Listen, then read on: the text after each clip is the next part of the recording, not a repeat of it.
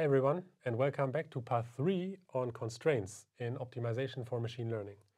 What we have discussed until now is the idea of, well, why do we even need constraints, right? There may be many reasons, like numerical reasons. We have seen the ridge regression in the last video. We might want to include physics constraints and so on. And then we have seen actually that it's not so easy to use the gradient as we know it, but you have to derive an additional condition. Okay, and what we have seen in part 2 of these 3 videos on constraints is that we had this transformation from a constraint problem, and what we did is we had this ridge regression idea. So minimize a squared error function subject to the radius of the weights basically, or let's say the budget of the weights is constrained. And then we derived in a picture-like fashion this condition where we said, okay, the constraint is basically transformed into an additional term in the loss function. And we also saw if you take the derivative of this loss function, you actually determine or rediscover this condition that the gradient of the loss function and the gradient of this constraint function are collinear. Okay, and then this lambda is basically the proportionality constant that scales them so that the gradient can be 0 in this optimal point. And so in the general setting, we do not have this. Well, that's the budget constraint now. In the general setting, we have arbitrary inequality constraints, which are denoted by lowercase c, and we have ni of them generally.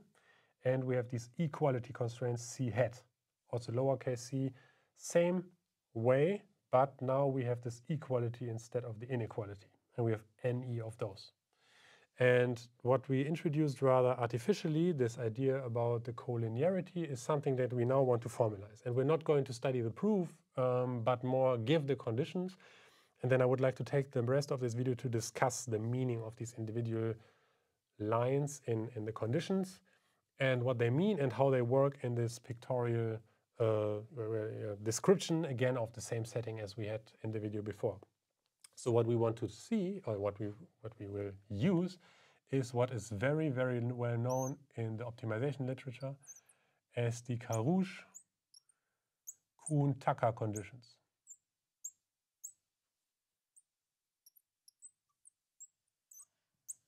Or KKT. These are the optimality conditions for constraint problems that were discovered by Kuhn and Tucker in the 50s, I think. And then later I found out that in a bachelor thesis by Karouche, this had been discovered, I guess, more than 10 years earlier already. So nowadays, Karouche and Kuhn and Tucker developed these or identified these individually. And so here's the condition. As I said, I'm not going to show any proof of it, but again, you can look to Nossedal and Wright if you're interested. But what we will see is that these conditions really generalize the idea of the derivative being 0 in optimum in a local minimum. So these are again necessary conditions, not sufficient conditions, so that this point can be a minimizer. And what they mean is, or how they start, is the gradient of the loss function that has to be 0, but not on its own. What we have in addition is we have additional terms that account for the constraints. And you can guess it, it will look something like this, as we have seen in this specific setting. So what we first have is a sum over all the inequality constraints. So I'm going from E equals 1 to Ni over the inequality constraints. And I have these multipliers. And I have the derivative or the gradient of the constraint. Okay, so you recognize this. This is exactly this description for Ni equal to 1 and the little k c being W transpose W minus C, so that it fits into this setting. Okay, but this is only half the truth. We now only have the inequality constraints. So what I need is a second sum, J going from 1 to Ne, so the number of equality constraints, and it looks basically in the same way. So we have a mu here, and then we have again the gradient of the Cj hat of W star. Okay, so you see very, very similar structure. and I'm going to tell you in a second why there are more conditions that this is why I left some space here, why these differ in the end. Okay, so what do we have in addition? This one, oh sorry, this one has to be 0, obviously, in order to be an optimal point, right? So we have, this has to be 0, so if I neglect constraints, I get gradient has to be 0. So the special case of unconstrained optimization is included. If I ignore these ones, I will find this condition. But there's more to this setting. So what we also have is that the inequality constraint has to hold, right? So what we had is the Ci of W star has to be smaller or equal to 0, right, for I to Ni. Right? So this just means the grade has to be 0, but also obviously the constraints have to be satisfied. Otherwise, this could be an arbitrary point. We have the same, that the equality constraints have to be met,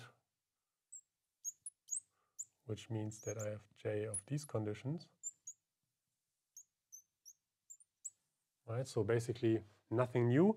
And now follow a few additional conditions. So one is on the inequality constraints, and I'm going to comment on this in a second. So what we in addition have, that these lambda j, so the KKT multipliers, so the coefficients in front of the inequality, oh sorry, here's a j missing, and in front of the equality constraints, that there are additional conditions, but only for the inequalities. So these lambda i's have to be positive, right? Lambda I is greater than 0 for all i's from 1 to ni. And last but not least, we have what's called the complementarity condition. So the product of lambda I and Ci of W star has to be 0 for all of these. Okay, again, I from 1 till ni. Okay, now this looks like a mess, let's say, but actually there's quite a lot of structure to this. As I said, this is the key condition, okay? Gradient has to be 0, and then in addition the gradient plus multipliers times the derivatives of the constraints, okay? And so the case of equality constraints is actually quite simple. So let's for now, for a second, forget about this one and forget about these ones. Okay, why? Equality constraints seem fairly simple, right? This would mean also this one goes away here. And what we're left with is gradient of the loss function plus multiply times gradient of the constraint. And so in the video before, we have been talking about the fact that, well, if the constraint is really active, which means that the minimizer of the loss function, right, again here this green one is our loss function, and the orange one is our constraint. If the constraint is too loose, let's say the minimizer of the unconstrained loss is inside this inequality constraint, then we don't really care about the constraints. And this is what these terms in bracket will account for. But for now, let's say we do have an equality constraint, which is a simplified setting because the constraint has to hold, right? So this line has to hold. And so what we've seen that in this case, we really have the situation that we had before, okay? So the gradient has to look something like this, pointing towards the steepest direction. And the derivative of the constraint has to point in the opposite direction. So this is exactly what we have seen here, right? This derivative is plus mu times this derivative, and you have to sum them up to 0, okay? So this would mean a small gradient, a larger constraint. So let's say roughly 0.5 times this plus this gives us 0, okay? So this one's very, very easy. And all the additional terms are required because inequality constraint problems tend to be a little bit more messy. But still fairly similar, okay? Now let's reconsider these inequality constraints. We start here, the condition is basically the same, but we now have these additional constraints here. So this one, the last one, let's start with this one. What does this really tell us? This tells us either the multiplier is 0 or the constraint itself is 0. Right? Let's say the multiplier is 0, which means this one goes away and the according point in the sum goes away. Okay? So if we have a lambda that is 0, this means the constraint is not of any interest. It's inactive. And so this is a particularly interesting or practical situation because we just don't care, right? This is a situation when the constraint is inside, okay? This one has a positive value, a negative value, so it's inside the constraints, but because of this multiplier being 0, so if this is really non-zero, so it's strictly negative, this condition tells us, okay, then the multiplier has to be 0, which means the point, the minimum lies in the interior, this constraint doesn't matter.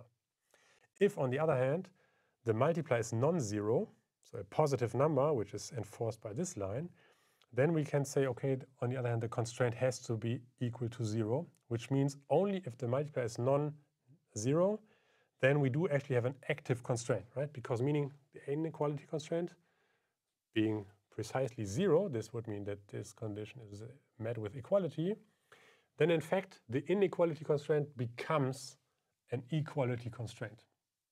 So in the same way, right? And this means, okay, these additional lines make it look a little bit complicated, but still it really is, let's say, a matter of case sensitivity, if you wish, okay? So for equality constraints, it's just that simple. And for inequality constraints, it's also that simple, except for we have to decide between different cases. If the constraint is inactive, meaning that the lambda I is 0, then basically this constraint doesn't matter because we have a situation like this, okay? So we're inside the minimum, we don't care. If the constraint on the other hand is active, this means the lambda I is greater than 0, strictly, right? This condition tells us greater or equal, sorry, this one. But equality is the inactive case, this one. This again means that the Ci belonging to this is equal to 0. So it in fact becomes an equality constraint. So the whole difficulty of treating inequalities becomes due to the fact that we need to differentiate between a constraint being active and being inactive. And so I hope this helps you to make a lot of sense. One can, in fact, rigorously prove that these are necessary conditions for optimality for this type of problem. Okay? If these conditions are met, then we have a point that satisfies the necessary optimality conditions, right? And so getting rid of constraints simplifies things greatly, but in this most general form, we still see we can make sense of it, and there's a meaning to all of these, and there's a nice geometric interpretation of why these conditions have to be the way they are. And this concludes our 3 videos on constraints. The next video is going to be about how to practically solve constraint optimization problems in 2 different ways. And thanks for watching, and see you then.